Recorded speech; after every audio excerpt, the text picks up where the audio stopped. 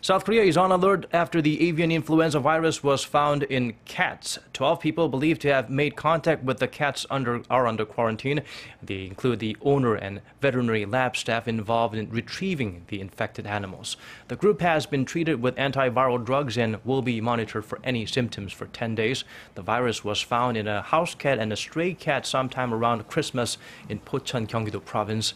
It's the first case of mammals being infected with AI since a dog was reported to be infected with it back in 2015. According to an official at the Centers for Disease Control and Prevention, outside of Korea, there have been cases of cats being infected with bird flu, but no precedent of cats spreading the virus to humans. Still, the Ministry of Agriculture, Food and Rural Affairs plans to step up existing measures and prevent wild animals from entering poultry farms.